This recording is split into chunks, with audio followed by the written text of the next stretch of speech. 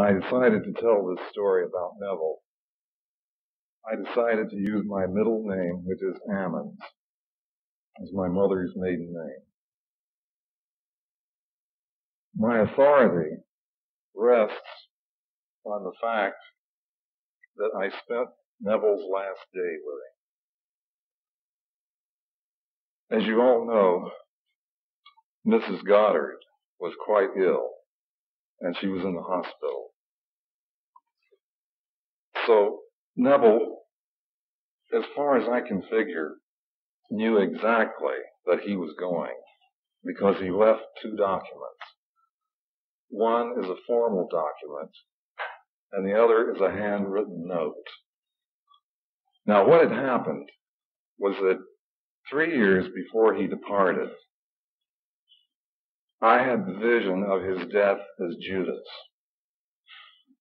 At the time, I didn't know what it was. I saw Neville in front of a restaurant, and I started to speak to him. And suddenly, he choked, and he fell back. And when he fell on the sidewalk, he spilled all of his bowels.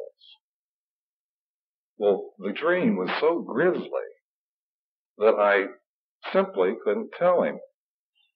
And yet at that time, he was saying from the platform, "I love to hear that you have seen me die." Well, I kept hearing him say this, but I still could not bring myself to tell him this awful dream which I'd had. So one night, I was leafing through Scripture, and suddenly my eye fell on this passage in the first chapter of Acts. This is the description of Judas. Peter is speaking.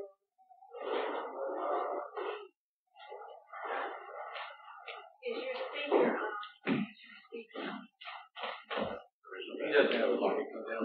Can everyone hear? You can speak a little louder. Okay, right.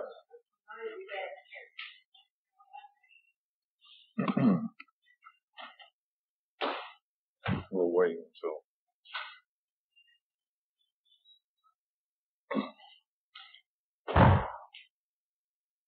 Thank you. I was going through Scripture, and my eye fell on the description of the death of Judas in the first chapter of Acts. Now, Peter is speaking here. He's describing Judas, who was numbered among them in the ministry. And he says, "Now this man, with the reward of his iniquity, purchased a field, and falling headlong, he burst asunder in the midst, and all his bowels gushed out." Well, I was so excited, I could hardly wait to tell Neville. But it was too late at night, so I practically sat up all night. And when I figured that it was a decent hour in the morning, I got on the phone, and I got Mrs. Goddard on the phone too, because I wanted her to hear this. And I told him, I said, "Neville, you are Judas."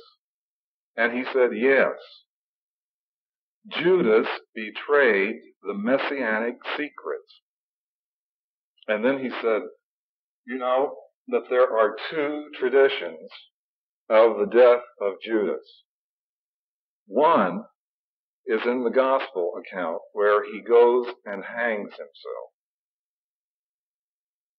The other is this account which I just got through telling you, how he bursts asunder in the midst and all of his bowels gush out." And then he went on to say, "In the Orient, suicide is a very honorable thing.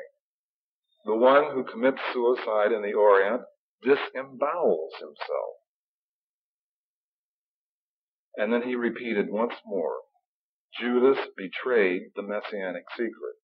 Now, just in case there should be someone here who did not hear him toward the last, I want to mention that his truly great experience was the discovery that he is the father of David. And he told all of us that we are to have the same experience. We are going to awaken as God the Father. Now, what I'm telling today would have no purpose, it would make no sense whatsoever if it were not for the fact that every lecture, Neville said, I am not speculating, I am not theorizing, I have awakened as God the Father, and every one of you is going to have this experience. So, that laid the groundwork. Then that last day, we were going to a dinner party, a very early dinner party. And I literally spent the whole day with Neville. I'm positive I'm the last one who saw him here. So I went to his home to pick him up. And he was so happy because he felt that Mrs. Goddard would soon really be well. And she was coming back from the hospital. But now Neville was so anxious not to disappoint his hostess that he left Mrs. Goddard in the hospital one day longer so he could go to this dinner party. Now, I know in retrospect that he left her in the hospital because he did not want her to see his body. So on the way to the hospital, I told him about a dream I'd had the night before, and I had awakened with great, great anxiety. And he said to me, it's wonderful that the depths of your being have given you a warning. Now, I know now that the anxiety I woke with was my inner self telling me in advance of what was about to happen. So we went to the hospital, and I went downtown to do a few errands. And when I came back, I told him about my trip downtown. I said it was so hot, terribly hot, that it made me think, here we are, deep, deep in the heart of woodland, which was Blake's term for this earth, the furnaces here on this earth. And he said, yes, we are in woodland, and there are those who believe that no one ever returns from it. And I said, do you see those who haven't come in? And he said, yes, I see them. And I said, you see those who have come out? And he said, yes, I see those. I said, then you see all three. He said, yes, I do. And those who have come out, who have returned to eternity, are the most exalted beings you could ever imagine. When we arrived at the party, the first thing we wanted was a martini. So I got mine, and he got his, and then he gave me the first piece of bread and cheese. He said, here, Frank, take this. So I took it. And then just before we ate, my hostess asked me if I would like to have another martini. I said, certainly. And Neville said, wait, here, Frank, take this. And he took his unfinished martini and poured it into my glass. So I finished his drink. I don't think I have to point out the parallel here between the Last Supper and what he was enacting there. Then, after dinner, he suddenly stood up and he said, we're going. And with that, we left. When we got home to his place, both of us decided that we didn't care for anything else to drink that night. And after a brief conversation, I went home and retired early. But for some reason, I couldn't sleep. There was a dog howling outside my window. Well, the next morning the phone rang, and it was his daughter. She had come to get him to go pick up Mrs. Goddard. And she said, "Frank, I think Daddy went during the night. Can you come over?" I said, "Certainly, I'm on my way." So I rushed over, and when I got there, the body had already been sealed off. The authorities were there. The coroner, the county officials, and members of the family of the daughter's friends. The coroner kept asking me what had happened. He said, "Was Mr. Goddard a heavy drinker?" And his daughter said, "Well, he used to be, but not lately." And he asked me how much he had had to drink. And I told him, "Well, no more." And then I remembered that he had given me the last half of his martini. I said, "Well, he didn't have more. He didn't even have two." And I said, "Why are you asking me all these questions?" And he said, "We don't understand all the blood." And I said, "Well, I don't know what you're talking about. I haven't seen the body." With that, he said, "Come with me." And he took me into the part of the house that was closed off. And there was Neville lying on his back in a rigid position with his arms stretched out like this, nude, with a napkin over his face. And the coroner said, "We don't understand all the blood. See?" And with that, he reached down and picked up the napkin and showed me. And there was the image which I had seen in my dream all those years before. A terrible, contorted expression on his face, as if he had choked to death. Now that's what I saw in my dream. I saw him choke and then fall backward. And when he fell backward, his bowels gushed out. Now naturally, when he died here on earth, his bowels didn't gush out, his blood gushed out. The coroner said apparently he shed every drop of blood in his body. And with that, he put the napkin back over Neville's face. And then before we left, he said, "We don't understand all the blood, see?" And once more, he reached down and picked the napkin up so I could see the face. So I knew in that instant, in a way that I could not understand, a way that I could not prove, that I was actually seeing Scripture, which was written 2,000 years ago, made history. Because he had already told his group that he was Judas. I think some of you may remember the lecture some years ago when he talked about the dream which one of the members of the audience had had about his death as Judas. And at that time, he explained that Judah is the great revealer. Because the word Judah comes from Yod, which in Hebrew is the word for hand.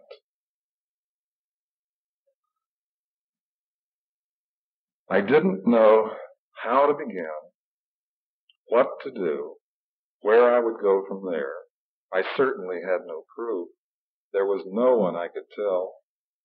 I did tell a few people. Something told me to tell the two men in the family of Neville's daughter's friend who had cleaned up his blood. Something told me to tell them that I had seen him die this way some years ago, so that it was on record, so to speak. The following week, I was in his home, and I happened to go near his armchair where he spent so much of his time. And there, beside his armchair, was a note. The note read,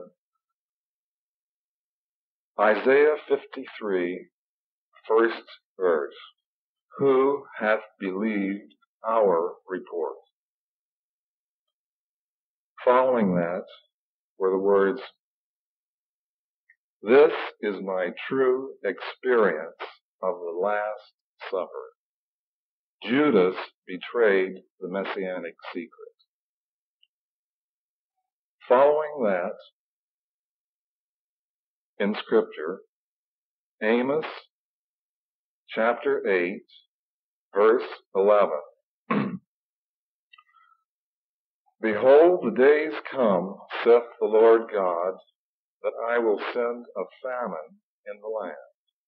It will not be a famine of bread, nor a thirst for water, but for the hearing of the word of God. Following that, the scripture from Isaiah 22, 22nd verse to the 25th verse. And the key of the house of David will I lay upon his shoulder. So he shall open, and none shall shut, and he shall shut, and none shall open. And I will fasten him as a nail in a sure place, and he shall be for a glorious throne to his father's house. And then, to paraphrase the rest, describes the hanging of the burden of the vessels of the Father's house on this nail. And then the nail is cut off and the burden falls. Now, this note I found on Thursday. Well, when I saw that note, it was as if I had gotten a telegram from eternity, because I knew that this was his way of letting me know that he knew that his death was going to fulfill Scripture. But I still didn't know what to do with it. Then, some weeks later, I was able to see the document which he wrote as a lead-in to resurrection, which, as you know, is his great statement on his experience. He describes all of his experiences from the birth to the appearance of David, to the splitting of the temple, and then finally the benediction of the dove. Well, he had told us that he wanted to write a lead-in to resurrection, something that would help prepare the reader for what was coming. I can't quote the whole thing. I started to read it to you, but I think really it's too long, so I will tell you the gist of it. He says that what happened to him goes beyond any reasonable thing. It was all revelation. That he knew that anyone hearing this story, if he were in their place, he would think, well, poor Neville, he must have had a very hard time on it. Then he goes on to make the assertion that Jesus is the I am of every man in this world, and his son, the Christ, is David. Then he says, until I got this down on paper, I didn't feel that I had accomplished the work which I was sent to do.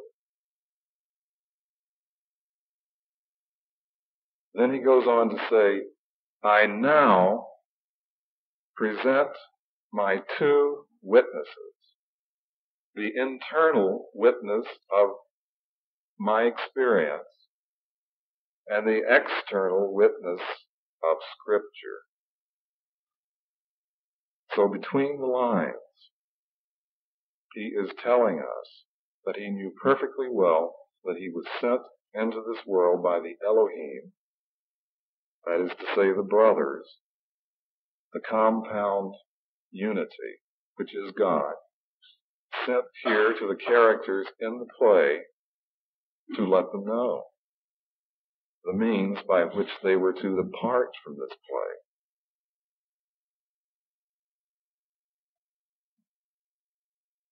A few days before our dinner party,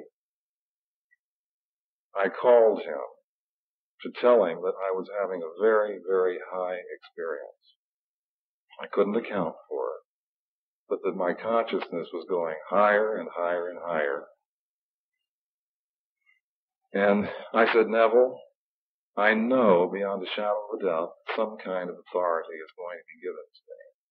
I don't understand it. I certainly didn't earn it. With that, he broke in and he said, no, it's all a gift. It's all grace. And I said, well, that's my story. And he said, you want to hear my story? I said, yes. He said, Mrs. Murphy went off to Lourdes to see the holy relics. And while she was there, she saw the braces and she saw the crutches. And when she was coming back through customs, the customs inspector said, Mrs. Murphy, do you have anything to declare? And she said, why, no. And he said, well, do you mind if I open your suitcase just the same? And she said, why, no, help yourself. So he opened the suitcase and looked around and he found a bottle. And he said, what is this, Mrs. Murphy? She said, why, I've been to Lourdes to see the holy relics and I brought back a bottle of holy water. He said, do you mind if I inspect it? And she said, no, by all means. So he opened it. He sniffed at it. He tasted it. He said, Mrs. Murphy, this is not a bottle of water. This is a bottle of scotch. And she said, down on your knees, man, and pray to the Holy Father. It's another miracle.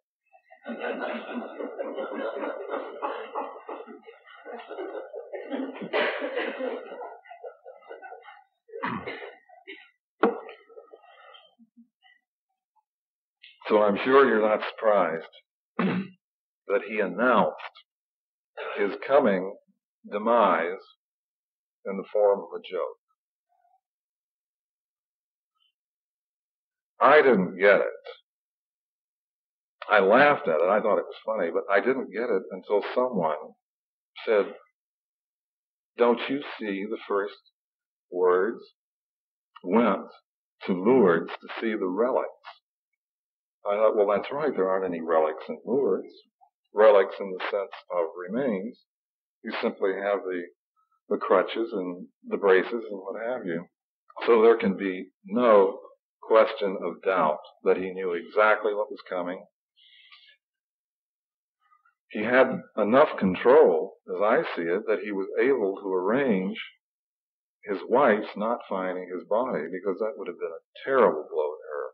If she had seen what I saw, it would have set her back terribly. Now, are there any questions?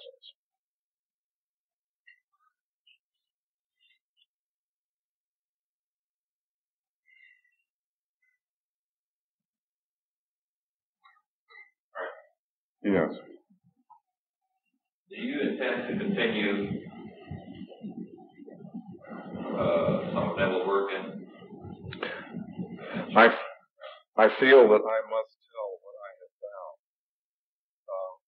What I just got through telling you was the key to the discovery in Scripture that Neville's name, both Neville and Goddard, appear in the form of Hebrew and Greek words.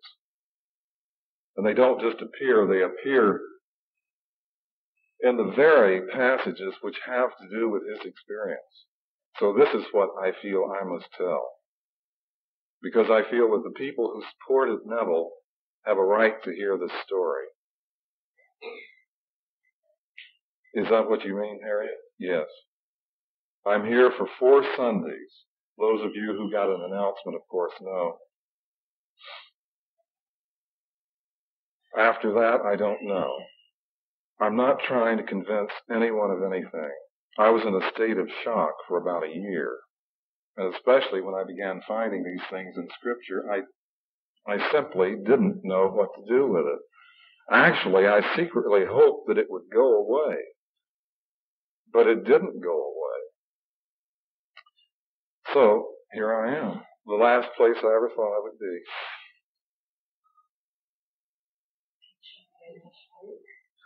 No, I don't feel commissioned to teach. He said it all. He, especially the law. That's not my. I'm not qualified.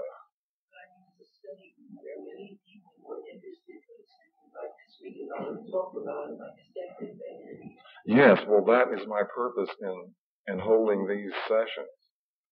If there is a genuine response after these 4, then I intend to go on. Yes.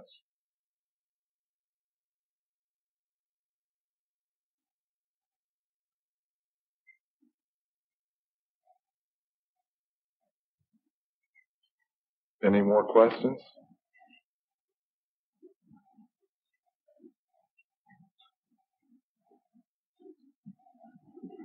Well, if not, then thank you for coming.